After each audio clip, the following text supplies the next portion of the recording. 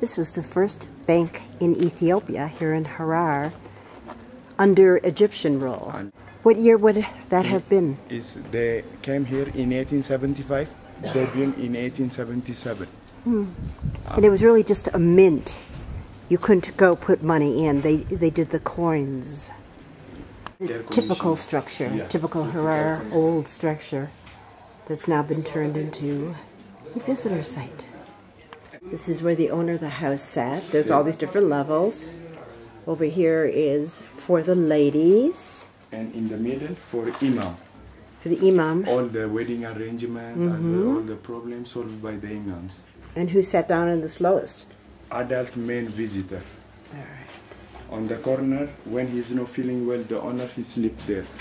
Very quiet, not that much sun reflection. This is where you hung your spear. And he easily controls the compound from here. If something's happened close to him, he finds his weapon and he will manage all the problems. Right, just shoot it right through there. Every house have a little bank like that for the owner. Yeah, early on. But nowadays we have modernized, Of but course. still to exist every traditional. For money and jewelry, his wife, her treasure is jewelry. And different traditional medicine. And to put also different seeds. When they harvest this year, they should keep special seeds for the next year. Then every family had four, just Yes. like this. And the kids, they cannot go easily. The neck too long. And there is the honeymoon suite. When your newly married people went in there, they stayed. I'll try to show you. It's pretty dark in there. They stayed here for 1 week. This little close quarters. And food was passed through that opening. If the family had an available daughter, they would roll up a carpet and put the carpet up there, which meant they have a daughter available to be married. And then if they had a visitor, the visitor would sit over here, look up, see carpet, and go, aha, a wife, make arrangements. A guest in the ladies section. Ladies only. And you've now seen a typical Adare house. A-D-O-R-I. What was upstairs? The main bedroom for the owner and his wife. This is the butchery or butcher area, and those are all kites lined up there, hoping that they're going to get some meat. But the knees, they're strong knees. They and their donkeys are wandering through the market selling the wood for cooking. Right now they have the water tank to supply water for the people, and they pay for a certain amount, but in a couple of weeks they're going to have piping, and they won't have to worry about that anymore.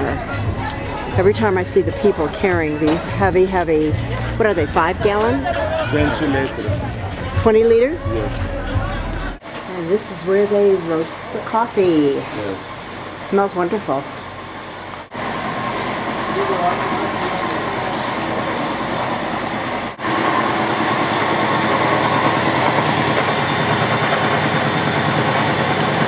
This is the original gate. The other one that I showed you was restored.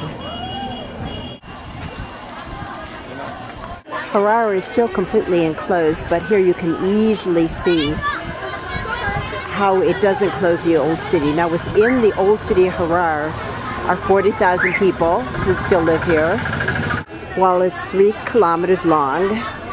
What other facts have I forgotten? 200,000 people is the general population of Harar.